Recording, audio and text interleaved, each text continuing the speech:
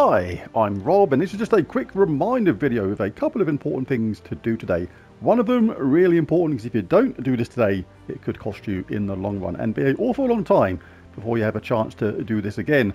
But the first one is a basic one. In the adventures, there's 2 Imperial Deeds on the 3rd stage, so make sure you get these. Imperial Deeds are pretty hard to get in the game for a lot of players, so make sure you do that to pick up 2 of them if you can.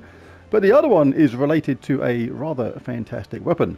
Now, the Ruby Macaque is one of the best weapons in the game. It's absolutely superb, dealing true damage to all enemies, then creating 3 booty gems and exploding gems. So it gets gold, creates mana, and it does a lot of true damage. Really cool. But to create it, you need several different key ingredients. These ones are stuff you're going to collect in the game. Like, even if you think you're miles away from having 1,000,000 souls, and I remember being in this position in the game. I remember when Dawnbringer was the weapon that everybody wanted, and it was 1,000,000 souls.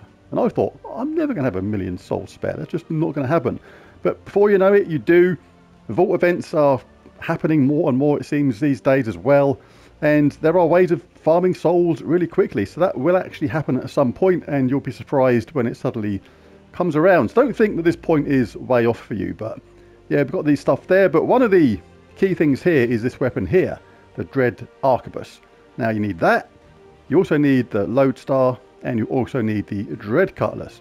But the important thing is that the Dread Arquebus is here today, and it is in the Soul Forge. So make sure you craft it, because it may be a long time before it comes around again in the Soul Forge. And if you've got those 1,000,000 souls waiting there, and you didn't do this today, you're going to be kicking yourself, because the Ruby Macaque is sitting there waiting to be crafted, and you can't craft it because you didn't pick up this weapon. The other ones you'll pick up at the same time, of course, when they come around, like this one here, Lodestar, and the Dread Cutlass. But yeah, if you don't grab them weapons when they're available in the Soul Forge, it could be a very, very long time before you have a chance to grab them again. And you won't have your Ruby Macaque. So make sure you do this today. Grab that Dread Arquebus. If you haven't got enough resources for it, there's a Vault event coming up. Let's just check that here to show it.